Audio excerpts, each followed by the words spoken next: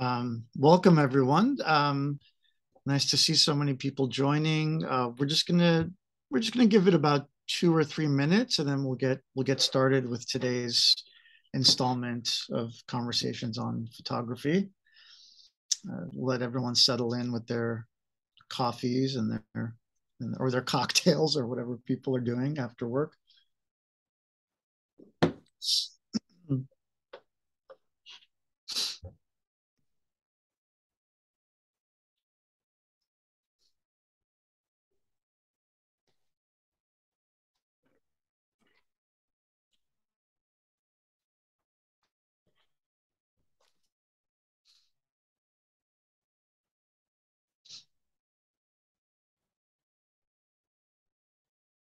It's been nice to see with each one of these talks.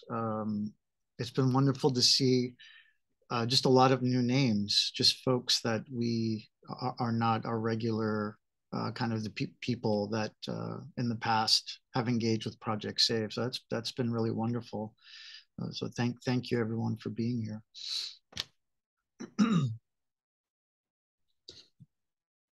We'll get started in about 1 minute, everyone.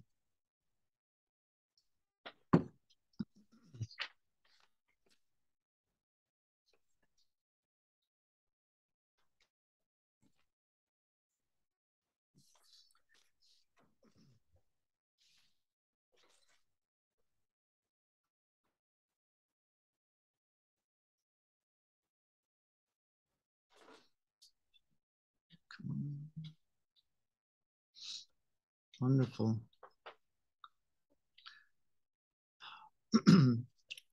Well, I'll kind of slowly get started. Thank you all very much for joining us for our another installment of Conversations on Photography, which is a series that we started here at Project Save last year. It's been quite successful, quite popular, and so we're very grateful and happy for everyone to be joining us and for connecting with a lot of new people that are finding out about Project Save around the world, and also reconnecting with wonderful people that have supported Project Save for many years, who this is now a new way through a new initiative that we're connecting and talking about the power and the impact of photography and the importance of archiving. I'll very quickly, those folks who are joining us who might not know that much about Project Save, or maybe joining us for the first time, very briefly, little background. My name is Arto Vaughn. I'm the executive director of Project Save. Project Save started in the 1960s in New York City by our founder, Ruth Tomasian. And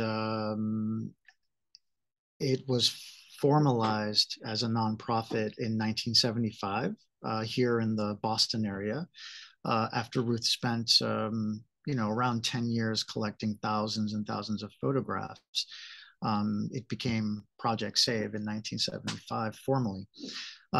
So we're nearing 50 years of preserving and sharing photographs from all over the world that reflect the global Armenian experience. At this point, our archivists are always trying to come up with a kind of a final hard count, but it's easily at least around 80,000 original. This is not a digital archive. These are 80,000 original hard copy photographs dating from the 19th century to the present day, of photographs that represent Armenian life around the world. But what's ended up becoming also equally as important is that as Ruth and her team collected these photos for all these decades, we're not only the oldest and largest repository of photographs from the Armenian world. Anywhere in the world, there's no archive like this. But it turns out we're also quite a vibrant and kind of important photography archive in North America. There just aren't many archives like this, period. In the last year, through, for example, this initiative, Conversations on Photography, what I've been doing is pivoting a little bit for us to have a kind of champion photography itself, to talk about photography's impact socially, historically, culturally, not just for Armenians, but beyond the Armenian world, because as perhaps we'll touch base on today with our speaker, Elena Bulat, a lot of the photographs that we have in our collection, they are of Armenians, but of course they're photos of Armenians, let's say in Cuba or in Russia or in Wisconsin or Japan. So they're photos of Armenians, but these are Armenians who are becoming something else. They're becoming American, they're becoming European, French, Russian, Argentinian. So there's a lot of other types of histories going on in these photographs other than specifically the Armenian experience. Before I introduce our speaker for today, Elena Bulat, I do want to mention two things. One is, as we're now kind of unbelievably entering the holiday season, the annual Project Save calendar is being put together. This is something that we curate every year with special photographs that the public may not know that we have. And a beautiful calendar is put together. All the proceeds go to help continue our work, our mission. So you're all welcome to go to projectsave.org. You can check out our new website, which we're very excited about. And there's also ways there to either purchase the calendar or other ways to sponsor. There are other sponsorship opportunities to help support what we do as we continue to grow and expand. With that, I'm very, very pleased and excited today to welcome our speaker, Elena Bulat. Elena is the Paul M. and Harriet L. Wiseman Senior Photograph Conservator for Special Collections at the Wiseman Preservation Center at Harvard Library at Harvard University. She's been there since 2007. Before that, she was in Rochester, New York, where she served as the paper and photograph conservator. In 2001 to 2003, Elena was the Andrew W. Mellon Fellow at the Advanced Residency Program in Photograph Conservation at George A. Permanence Institute at the Rochester Institute of Technology. I'm also very pleased to say that Elena is part of Project Save's new advisory board. And we're very happy to welcome her and very grateful to her. Today, Elena is going to be speaking about the history of photography. And I thought in all of these conversations we've had with our other speakers, this hasn't been yet something we've touched upon. So I think hopefully this will be a very lively, wonderful conversation, I'm sure. And I'll turn it over to Elena. Thank you, Arthur. And thank you so much for Project Safe and personally to you, Arthur, for inviting me for these conversations. It's a privilege. It's my pleasure. And thank you, everybody who came today for this presentation. I would share my screen. And while Elena's doing that, I should just mention, as you all think of questions, please feel free to share them in the chat. And when we're in our discussion portion of the event, we will funnel those questions to Elena.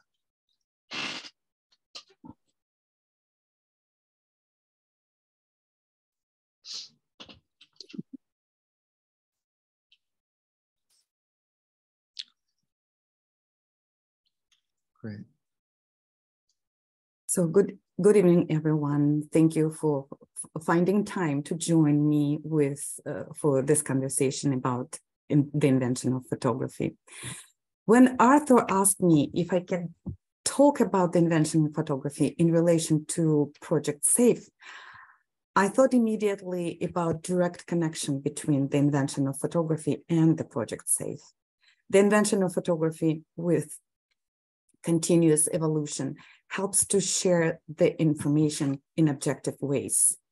Can you imagine your life and your children's life without photography?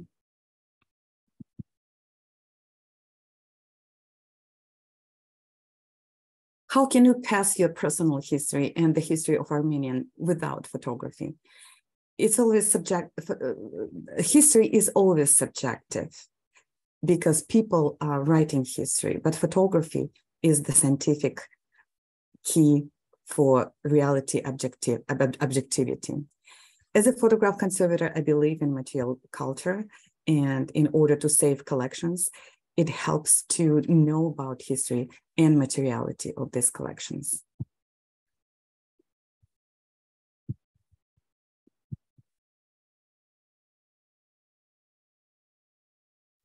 Today, everybody feels like a photographer. We take images with our phones, we can take selfies, we can edit these images easily with no really time spent. We all like photography, even though this conversation today will be not directly about this great collection of photographs in this archive, but I hope it will help to appreciate physical photographs even more.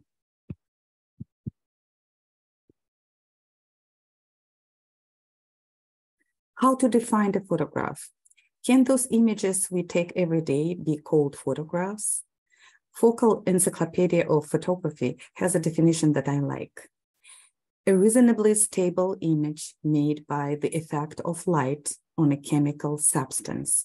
Light is energy in the form of the visible spectrum. If light or some other visible wavelength or of energy is not used to make the final picture by chemical means, it cannot be, by definition, be a photograph. With this definition of photography, we will talk about the history of its invention. This is a photographic process evaluation tree drawn by Mark Osterman, former photographic process historian at George Eastman Museum, International Museum of Photography. You probably recognize these two names in the blue circle, Louis Daguerre and Fox Talbot. These two names can be found in every history of photography book.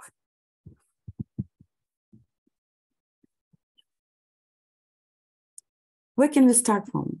Let's start from the beginning. One element of photographic process was known from the Neolithic period, but explained and developed only in the 16th and 17th century. This was the camera obscura. The camera obscura, Latin from darkon, is an optical device that projects an image of its surroundings on the screen. It's used in drawing and for entertainment, and was one of the inventions that led to photography. The image can be projected on top paper and can be then traced to produce a highly accurate representation. Photography might have been invented much earlier, but the need for it had not been felt. The concept of photographic processes had been discussed as fantasies way before the 19th century. But what happened at the first half of the 19th century? In the first half of the 19th century, with the railroad's advancement, cheaper and more reliable postal service, introduction of telegraph, and rise of mass circulation press dramatically changed the way people communicated and experienced time and space. Today, with understanding and making a parallel between industrial development, economic, social, cultural history in the first of the 19th century, becomes clear that the process of the photography invention was global and very collaborative.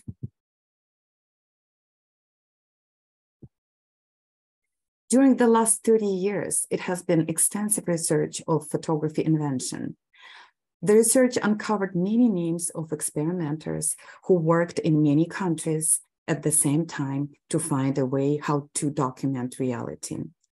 August 19, 1839, Frenchman Louis Daguerre announces his daguerreotype process at the French Academy of Science.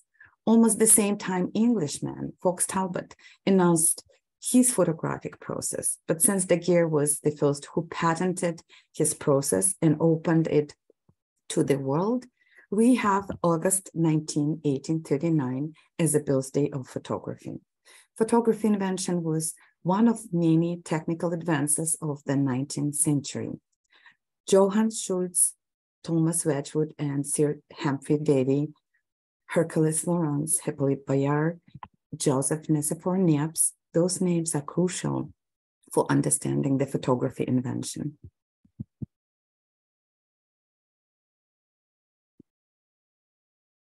In 1833, the French-born photographer Hercules Laurens worked with paper sensitized with silver salts to produce prints of drawings. He called this process photography. This term was used by Laurens years before the photography invention. However, since he conducted his experiments in Brazil, apart from the major scientific centers of that time, his contribution was lost to history until 1973, when they were rediscovered. The notion of simultaneous invention, that two or more people can develop the same concept at about the same time, was mentioned by Laurens and other photography pioneers. Simultaneous invention makes it difficult to construct a linear chronology of photography.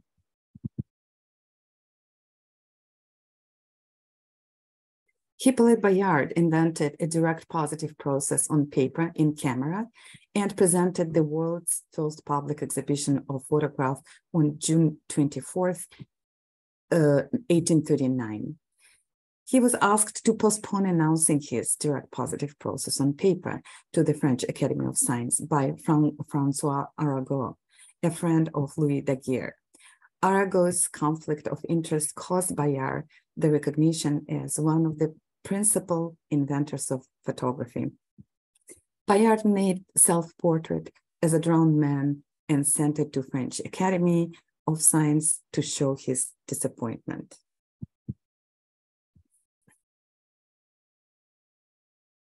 Let's continue with the history of the invention. The world's first known successful photograph was made by Nicephore Niepce on a metal plate in 1826-27, using the first professional camera made by Charles Chevalier. It shows the view from Niepce's workroom window. The result was permanent positive image. The exposure time was 8 hours.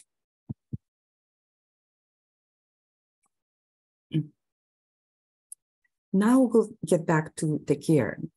We mentioned Louis Daguerre earlier as one of the key figures in the photography invention. What do we know about Daguerre? Daguerre was a theatrical artist who was very well known by his dioramas. He used camera obscura concept to sketch from reality. The dioramas displayed astonishing photographic details, lighting in and perspective. Obsessed with the idea to make this fugitive image fixed, Daguerre occupied laboratory and carried out mysterious experiments for years. In 1831, Daguerre discovered the light sensitivity of iodide of silver.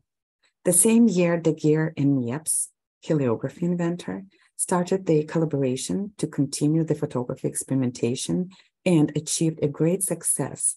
But Niepce died in July 1833. At that time, the concept of photography was almost established. After Niepce's death, Daguerre remained in charge of the contract, sharing it with Niepce's son, Isidore Niepce. In 1835, he got positive images using far shorter exposure time than with heliography. In 1837, he managed to fix these images. The exposure in the camera requires a very long time to produce an image, but Daguerre made the crucial discovery that an invisible image created by much shorter exposure could be chemically developed into a visible image. Daguerre said, "I have sized the light, I have arrested the flight."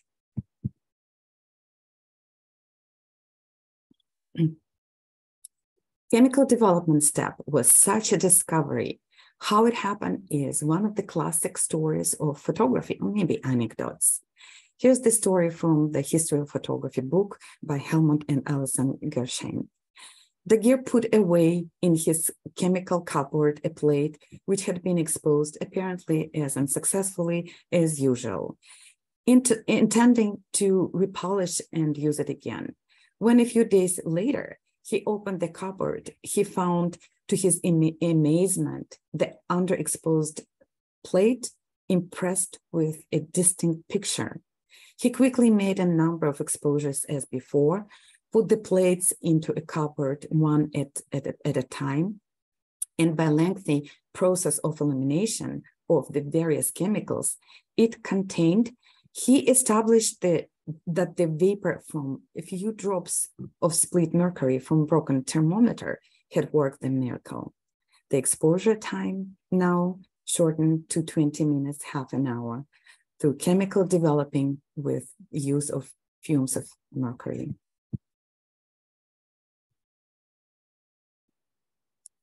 Daguerre basically pushed heliography and other experimental processes back and left his name on the daguerreotype process, knowing that only his own process would be a commercial success.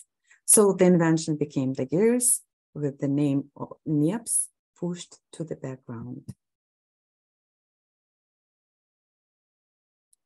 How to describe daguerreotype process? A thoroughly polished silver plate was sensitized in vapors of iodine, then exposed in a camera obscura, then exposed to mercury vapors, which was developing step. This development was in fact such an amplification of the effect of light that the exposure time was hardly more than 30 minutes.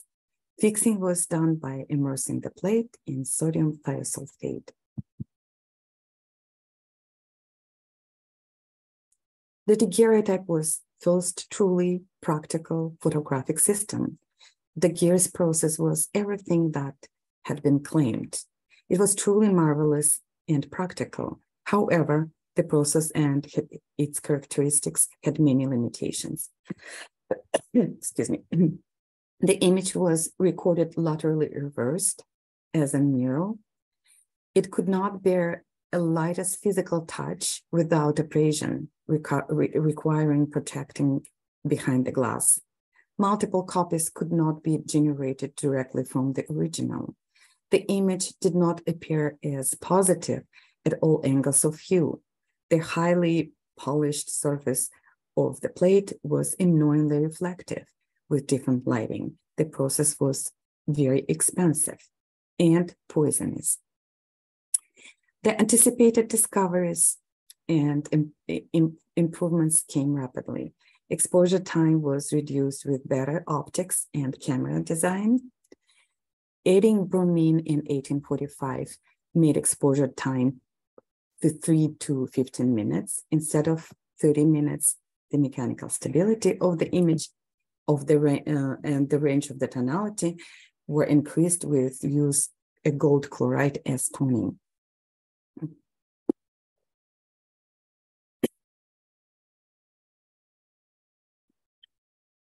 Few words about different styles of housing for daguerreotypes. Usually British and American daguerreotypes housed in cases. Majority of European daguerreotypes are framed. The daguerreotype process is direct positive, which means there's no negative was used. So no other copies could be made. Every daguerreotype is unique image.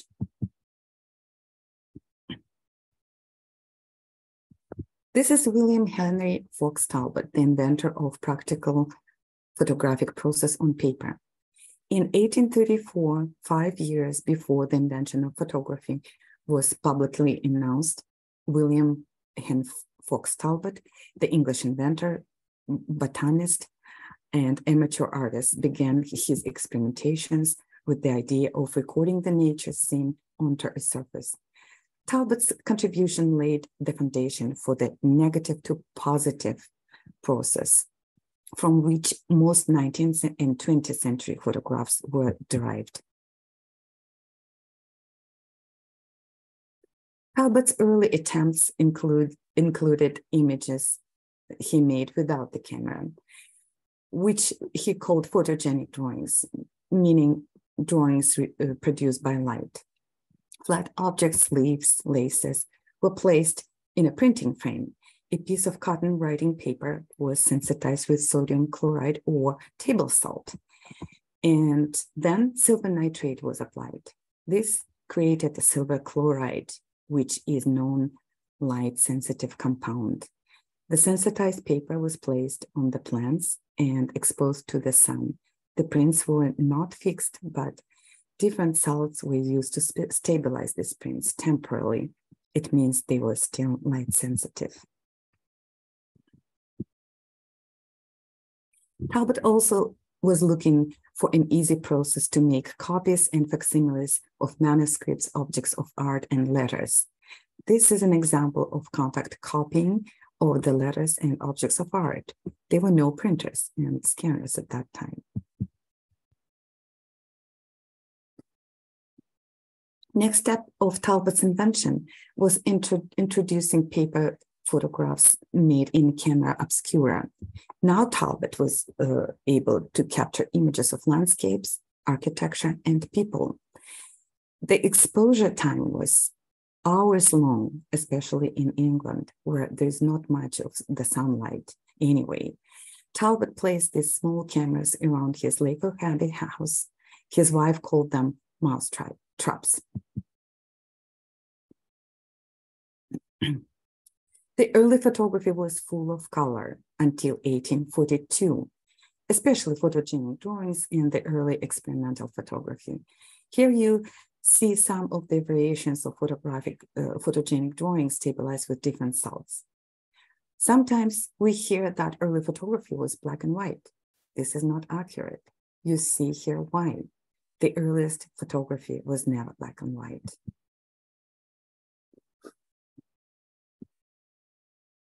In February 1841, Talbot revealed to the public his new discovery, the color type.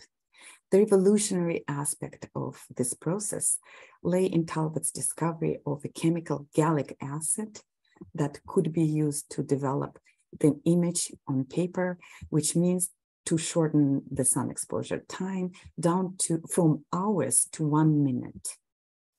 The paper-based color type process allowed the production of an unlimited number of copies by simple contact printing. In early 1840s, Talbot started to use sodium thiosulfate for fixing his photographs. These photographs are not stabilized, but fixed and more stable to light. We call them salt prints. You see paper negative on your left and a positive salt print made from this negative on your right.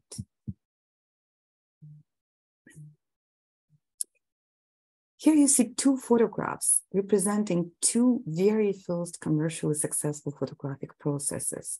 On your left is a daguerreotype, and on your right is a salted paper photograph or salt print. Was daguerreotype the first photographic process, or salt print was? Daguerreotype is a photograph made on silver plate, and salt print is a photograph made on paper. Two very different processes, but invented at the same time.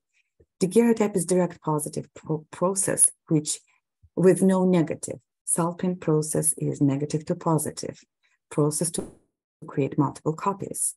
Who can answer this question? There's still a disagreement between French and British about who invented photography.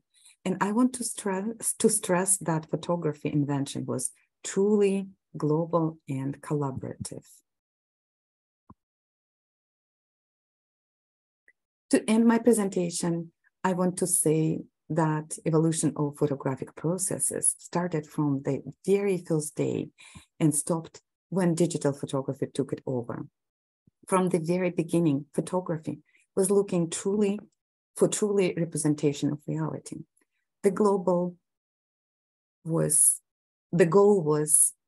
to have it in color and moving. Early photographs were often hand-colored before color photography was invented.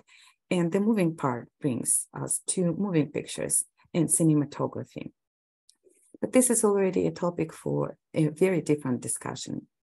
Thank you very much, and I will be ready to take questions if any. Thank you very much. Thank you very much, Elena. There are many questions. I thought maybe one of the first questions to kind of get our discussion going would be, we often think of photography, or at least many people think of photography as kind of having been founded in Western Europe. You mentioned toward the end of your presentation that it was truly a global collaborative effort. Can you maybe say more a little bit about, because I was thinking there's also the connection, not just that people think of it as a Western invention, but also, as you mentioned, not everyone could have their photograph taken. There was also an element of class there.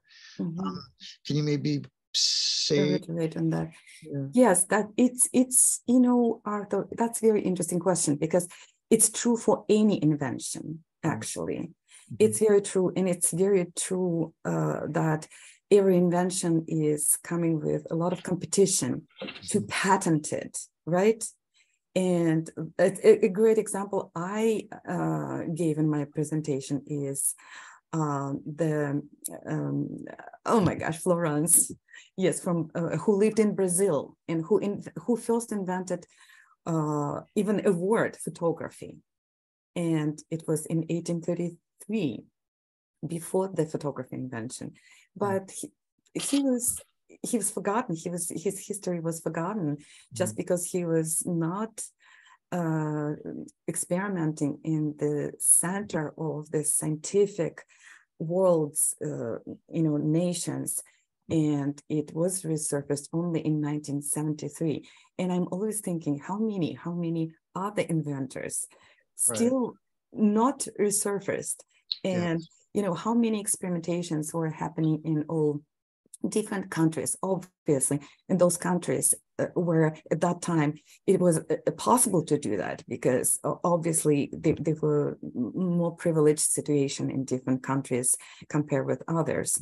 But then the idea to create something that would be truly honestly depicting the reality, it was in every single nation. I believe in that. And there were a lot of experimentation happening, but we just don't know that history. And there's a lot of research still should be done in that matter. I, for example, know that it's a known fact, but I would say Armenian photography actually opened the door to photography to many Ottoman Empire and Middle East. Yes. That was in the 50s, 60s of the 19th century. So this kind of facts, they coming with time of the research done.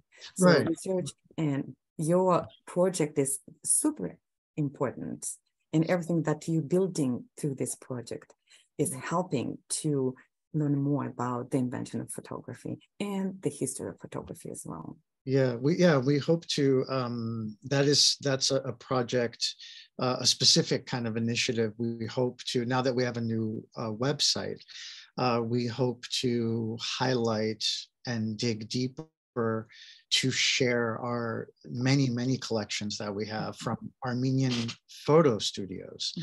As you say, Ottoman Empire, Lebanon, Syria, and all around the world. Yes.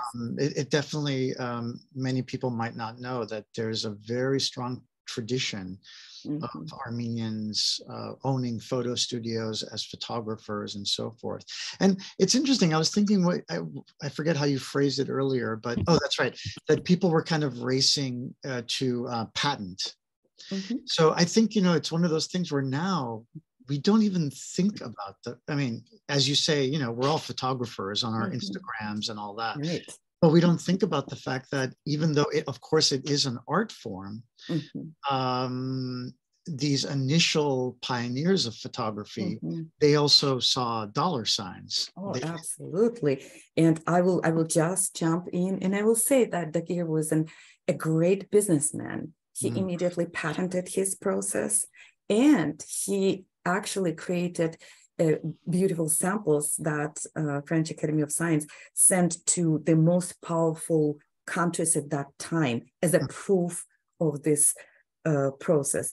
And to compare, I like to say something about Talbot, who was very unfortunate with, his patent that had a lot of, he patented it later, and there were a lot of restrictions, and it was neglected. So it's ultimately, even it's art, but it's still science. There's a lot of about patenting, importance. Yeah.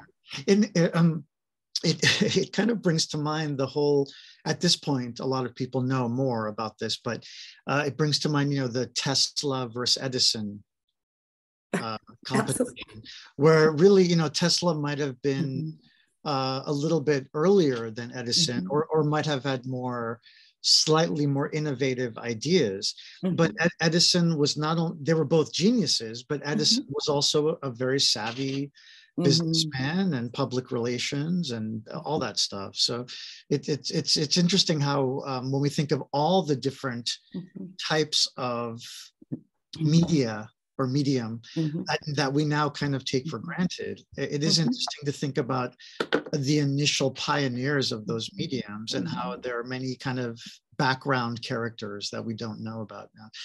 There's a question we have here from one of our participants, and he's asking, what and when would you say, or do we know specifically what and when was the first commercial application of photography? So that's basically this, commercial application in terms of advertisement or just commercial application? Yeah, because I would just say that the goal of the photography invention was to create a commercially successful process that would be used for, creating copies of, obviously for taking images of anything, including people. And that is all, it all has commercial, basically, nature.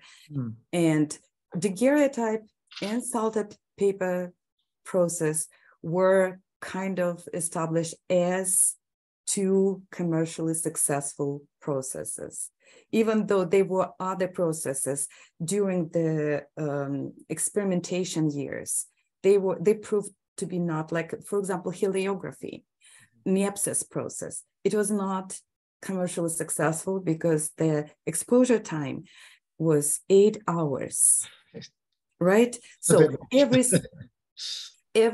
but his role in photography invention is huge because he created the first real photograph. It's in Austin, Texas, and it could be observed today, and it exists. It's permanent, and he created the first world photograph, which is amazing. But his name was pushed out from the photography invention announcement. Right. Which, that's a true story for any business-related event. Right. And I guess in some ways too, another way to answer Habit, thank you, by the way, Habit, for your question, would be that I guess in the very beginning, all of these photographic endeavors were commercial. Yeah, they were commercial. We think of photography as an art form, but I guess initially that was not on people's minds at all. Yes, absolutely. And that's why I was, I can have much longer presentation, of course, but since I was very limited, I just noted that that's what happened at the first half of 19th century. It was global industrialization. Right. There were so many inventions like telegraph, railroads. And that's why this became like a goal to create a medium that would be used through many countries, through many, nations, and, and it was a possibility. It was created a possibility for that. That's what kind of provoked the invention of photography. Right. And that is very commercially driven force. Yeah, it's interesting because when I was a professor, I would teach courses on modernism and modernity. So a lot of what you're saying are important elements of modernity, 19th and 20th century modernity. Right. What would you say is if we were to think, because, basically what we're saying is that photography, we think of it now as obviously kind of an art form, a great universal language, right? But really it was just another one of these world-changing technological advances. Absolutely. Right? So what would you say, of course, this is a very subjective type question, but I'm just fascinated for us to think about. We think of, electricity, the light bulb, I don't know, infrastructure type things like, plumbing or whatever, things that we now take for granted. And as you say, the locomotive, trains. How would you rank photography in the kind of cataclysmic, kind of the boom of modernity that started really in the mid 19th century? Where do you rank photography in all those dimensions? You're clearly asking a wrong person, because I'm fascinated by photography. I'm still learning about photography. And more I work with photography, more I think about photography, I am realizing that was such crucial discovery that impacted, human race tremendously. Because, I can't imagine how people lived without seeing photographs of their grandparents, parents, or seeing photographs of their relatives that live in another village, or how, of course, every nation invented a bicycle. I believe in that. I grew up with that notion that my nation invented a bicycle. And then I was really, really confused when I learned that that's not true. But I think every nation invented a bicycle, electricity, yes. light bulb. It's as if these things were in the air. Exactly. It was just the time or when it just became very needed and everything was ready for that. Yeah. But and photography is one of them, and I will put it on the very top ranking in that the whole system, just because the impact from the photography, especially, in my understanding, it's just unimaginable, because the whole history of human race and all nations cannot be really objective without photography. Right. That's right. And one way that I think about it, and especially, obviously, as you say, we're a little bit biased because of our field of work and our interests, but just purely from just a fact-based position, there's two things. One is, and this is something I try to impart to folks when we talk about Project SAVE, and why both photography and archiving is so important, preservation. Because, and I think you mentioned at the beginning of your presentation, let's say for one moment that suddenly all the 80,000, 90,000 original photographs that Project SAVE has, we don't have them. They're just gone. They don't exist.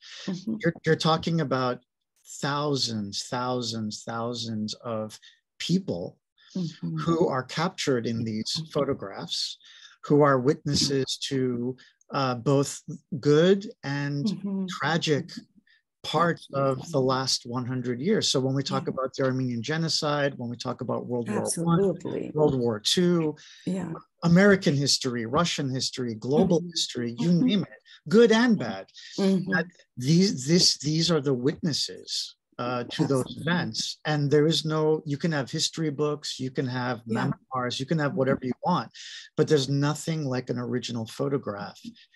Because for example, we don't have photographs of George Washington or Peter the Great, or so in our minds, those folks and the people that lived in that period before, they're basically, we just kind of mythologize them in a way, or we romanticize. It's impossible for us to truly have a grounded perspective of photographic history. So that's one. And then the other one is that I think photography is so important to modernity is it's the only one of those inventions that turns an eye and captures all the other inventions, right? Yeah, absolutely. Right. It's because of the photograph that we get to see the first locomotive. It's because of the photograph that we get to see the first airplane. It's because of the first photograph that we get to see. It's crazy to think about it. The subway cars. Yes, all different countries and all different people in the world. It just really, crazy. Yeah, I'm getting to the nitty gritty of conservation. We have a question here for you. Of the different formats that you talked about and in your career that you've come across, what, as a conservator, what would you say is the most challenging format to conserve? Like which format of photography is the most kind of difficult, or it brings up the most problems when you're trying to conserve an image? Yes. Thank you for that question, by the way. Excuse me. I will be honest with you. I will put late 20th century photography aside, because to me it's a very different species in conservation. But for me actually, daguerreotype is the most difficult process, photographic process to preserve. I'm not saying to conserve. I'm not saying to rebound and change the glass, but to preserve for the future. Just because it's just every daguerreotype is made of totally not collaborating substances with each other, with the way how it used and with the way how it meant to be presented. And so everything was done to daguerreotypes.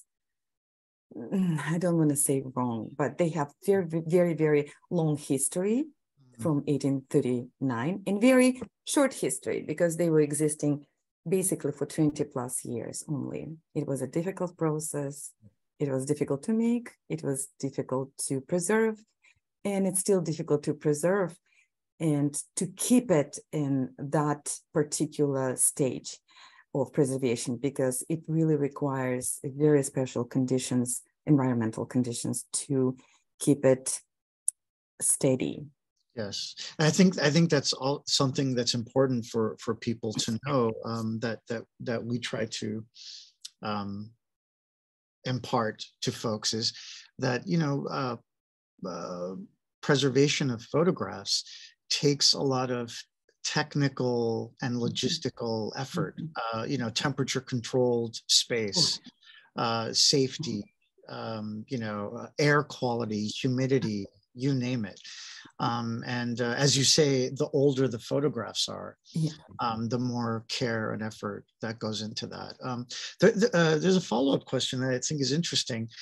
So speaking of kind of archiving, those group of inventors of photography, and maybe the folks right after them, let's say, were they already thinking about the kind of archival elements or capabilities?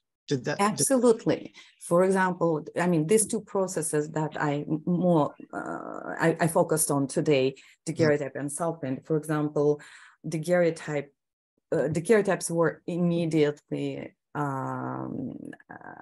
so daguerreotypists immediately understood that this object needs to be under the glass because of the incredibly fragile surface. So that became a part of presentation. That became a part of the housing of daguerreotypes. So that's being said. That's one example. And second example, like salt prints, for example. So in I could give you a wrong date, but I guess I'm right. In 1844, it was a fading committee created because photographs were fading, salt prints were fading, and this is not very stable, light stable and environmental stable process. So it's much less stable than later developed out prints like black and white photographs that we know from 20th century, for example, right? So everything that did not have developing stage, those photographs are much more turned to, fading and yellowing. So yes, 1844. Wow, interesting. People might be interested to know that the oldest photo at Project Save is from the 19th century. It's a salt print. Margaret, is that the one of Echmiadzin? Yeah, it's a photo of the kind of one of the Vatican type Holy See, seats of Armenian Christianity. And yeah. So we do have a number of quite a large collection from the 19th century and kind of slightly earlier 19th century, before like the 1890s, 1880s. I'm curious about, I think somewhere you mentioned reality. You said something about, I think the question was, how do we capture reality for these photographs? So, and that got me thinking, I mean, there's so many questions that brings up, especially now as 21st century people, as we think about photography now. I guess the question it brings up for me, as someone who is charged with an archive, yourself, who's a photo conservator, what do you make of this in the last number of decade, 2 decades or more, of the digital photography, because obviously as we know, even beyond images, the whole question of facts and reality, and we're living in a very strange kind of post-truth period. What's your take on the kind of digital photography, and how does that fit into, because those are questions we think about all the time. We have people that come to us now and they say, I do want to donate my photographs to Project Save, but they're digital born. Yes.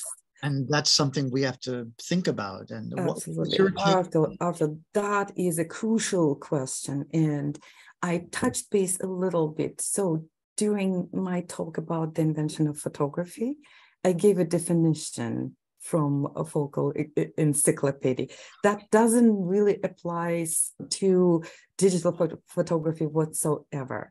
And I would say, even as a conservator,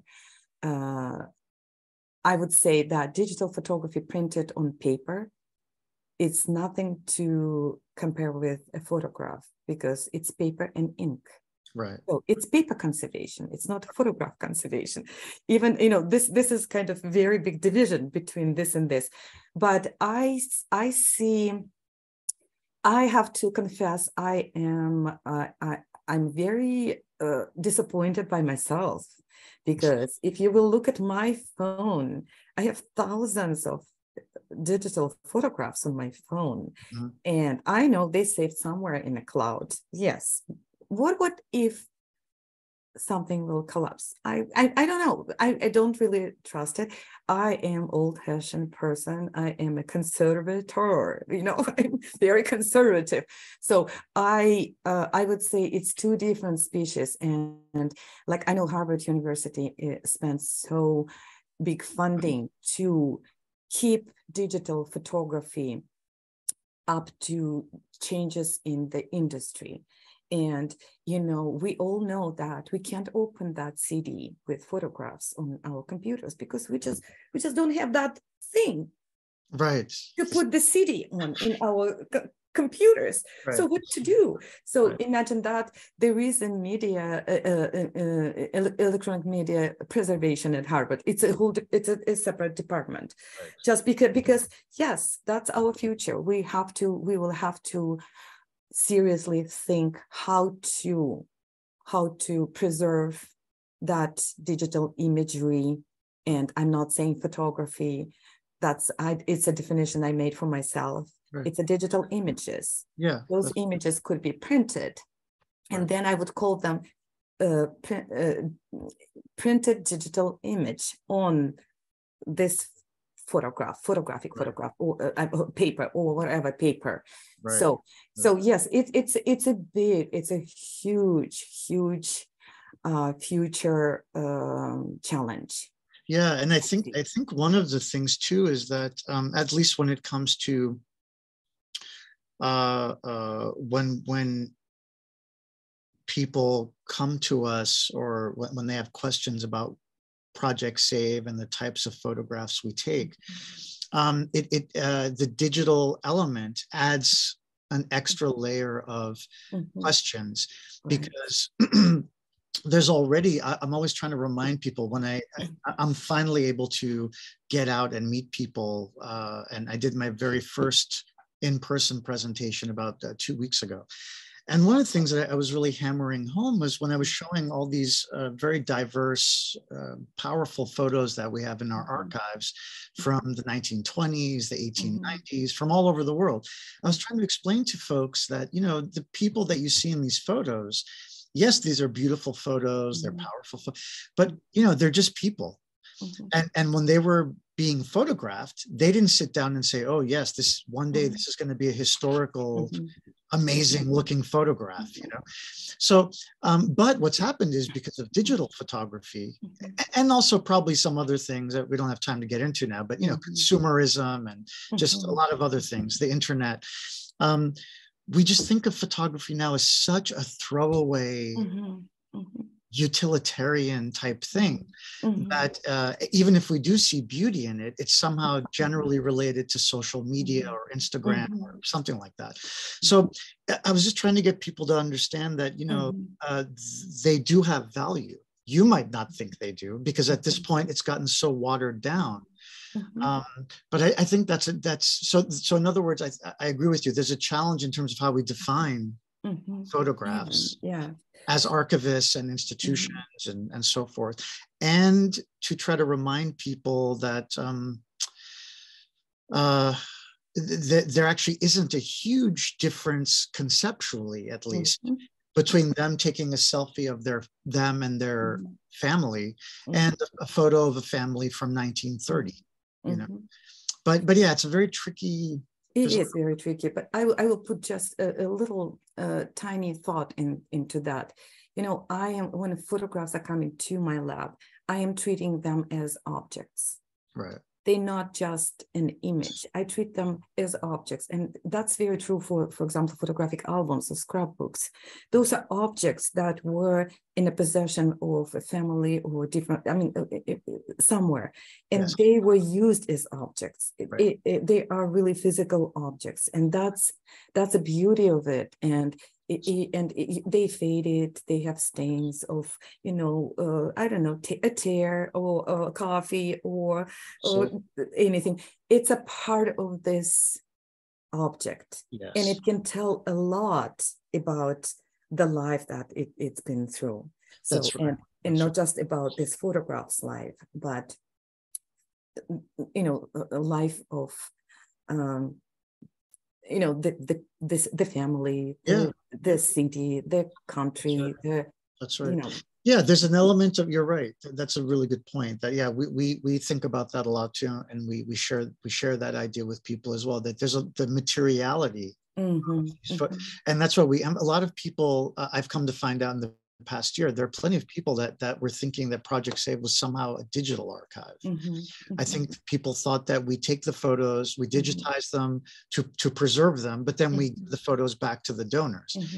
That's a very separate thing. A digital archive has a completely different purpose and meaning than a physical archive. And one of the things, as you say, is it's not just what's captured in the photo, but it's it's the hands that the photos were in.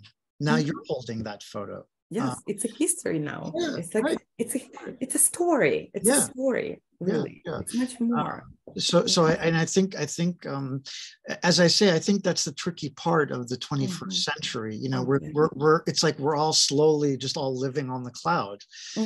And in a way, there's almost like a cognitive dissonance more and more, where we're maybe forgetting or we're losing sight of the value. It's almost like Walter Benjamin's, Age of Mechanical Reproduction gone berserk, it's like gone to the extreme. Yeah, no, you're right. And that's, I think, it's a tricky thing for archives, I guess. Absolutely. And the last thing I will say, that's why when you ask me how this can be related to, how can we make it related to the project SAVE, I was like, oh my gosh, yes, the invention of photography, not photography, but invention of photography. This is it, in the world, we all familiar with digital photographs on the cloud, just to have a little glimpse from how it was done and how technically it was and how many struggle people had to to take to get it done and to preserve that and then to send it to the world. And it's huge. It's really huge. And it is very important to understand that materiality of photography, especially today. Right. Thank you so much, Elena, for your time. We really, really appreciate it. Thank you all for joining us. If there are any follow-up questions, you can always reach out to us at Project SAVE through our website, projectsave.org. You please follow us on our YouTube channel where we upload these talks. Or on social media. So if you ever think of any follow-up questions, we're happy to continue this conversation offline. Our next event will be on November 9th with Pavel Romaniko, who's a photographer and an artist and a faculty at UMass. He's also Project SAVE's first artist in residence, so we're very excited to be talking to him next month.